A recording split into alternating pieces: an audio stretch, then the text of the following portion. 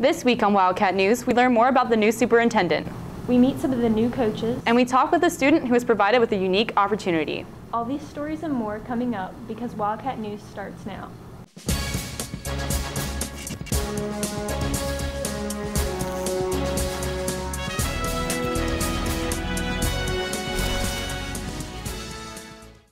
Good morning, West Johnston, and welcome back to another season of Wildcat News. I'm Catherine Green. And I'm Allison Wade. Last week, Johnston County Schools named a new superintendent. Miranda Bean reports. Last Tuesday marked the beginning of Dr. Jim Cosby's start as Johnston County's interim superintendent after former superintendent Ross Renfro suddenly retired after a closed-door meeting. Cosby was the superintendent for Johnston County Schools for 10 years and has experience as a superintendent in 6 different school districts, along with previously being a teacher, coach, and principal. Cosby recently spoke with Joko Report about his return to Johnston County Schools. I have very high expectations for students because I know how highly they can achieve when everyone works together to make it happen. It is my promise to them that I will expect great things from them and I will be their strong advocate. I have experienced about every type of situation that you can find as a school superintendent over 30 years in that role. I have gained trust and respect in every situation. If you treat people right and make decisions that are best for students, most people will trust you. I will work hard to gain the trust of those who do not yet know me. Johnston County Schools is blessed with beautiful and talented students, outstanding school system employees, caring and loving parents, and a community that highly values good education. Efforts during my time here will be directed towards bringing all those things together to focus on what is best for students. Principal Jennifer Schwartz shares how she thinks the change in leadership will affect schools. The superintendent sets the tone for our entire district. West Johnston may not see as many changes because I think that we have continued to build programs that are supportive of students at every level, but I think that we're also a school that has continued to look for ways that we can bring more advanced placement courses and try and bring rigor to our student body. So I'm really looking forward to Dr. Cosby's leadership and I'm looking forward to what he is going to see when he comes back to Johnston County since he's been here before. I'm Miranda Bean, Wildcat News. Freshmen, sophomores, and juniors will have Fall Picture Day next Monday and Tuesday. Senior portrait makeups will be rescheduled for a later date. New faces have joined the athletics department this year for a fall kickoff. This school year, the athletic division kicked off the season with new faces down on the fields. The football team has 3 new coaches. Jermaine Harper, who is the head coach, and 2 assistant coaches, Casey McDaniel and Anthony Payton. Coach McDaniel talks about what he's looking forward to this season. You know, my work ethic. I try to make sure I bring my positive attitude, let the kids know that I'm there for them, because most importantly it's for the kids. So I try to bring that with me. Everywhere I've gone, it's been all work, no play, you know. I mean, of course we play later, but we got to work first and understand what's going on with the system that Coach Harper's brought in, once again, like I said earlier.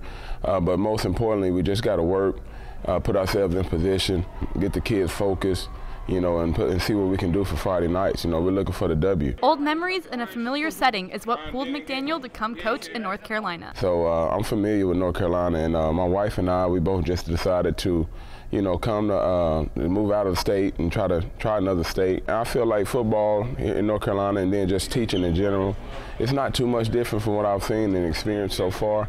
But at the same time, like, I feel like it could be better, and I like to contribute to that if I could. Work, then play is an important rule the new cheerleading coach, Barrett Wall, is teaching her athletes. All the girls know right now I am super strict, and because I want them to look good. I want them to deserve the respect, and I want them to earn the respect, because in the past it's hard to earn the respect of everyone. So right now that's what I'm trying to teach them, is self-respect for one, and then to show everyone that they're there for a reason and that cheer is important. Coach Wall was a student at West and decided to come back to teach and coach at the school. I had a lot of offers, and so I chose West because this is home.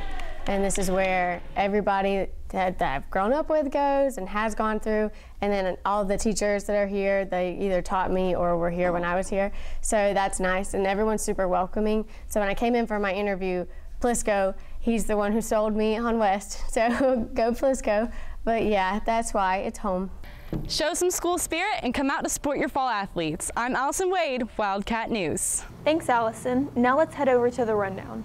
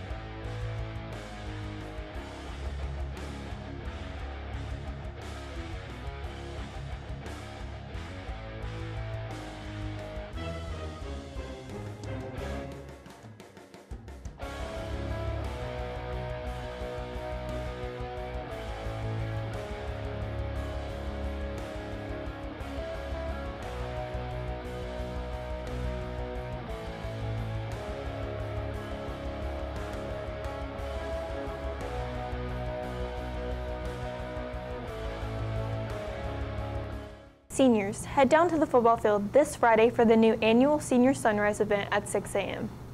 One student athlete was provided with a special opportunity this summer. Catherine Green reports.